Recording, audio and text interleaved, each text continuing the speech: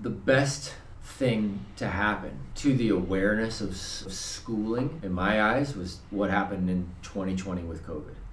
In my eyes, that was a humongous silver lining moment for our country, because people started to see issues that they had not previously decided they even wanted to take a look at.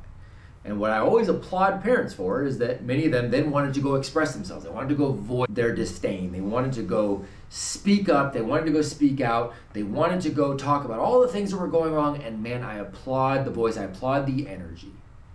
But if you were going to use energy, it is far better to use your energy, whatever limited capacity we have, instead of going to try to tear something down that you will not be able to tear down.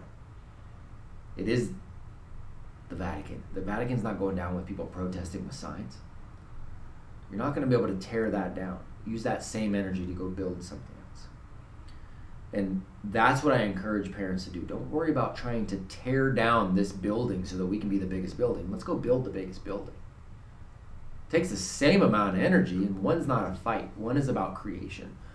One is about doing the right thing for the right reasons. And I very much believe that as we start to do that more and more and more, it's the only way that will potentially get any change to happen inside something that is not designed to change, is to make that other building so big and so beautiful and so obvious that now this building just kind of pales in comparison.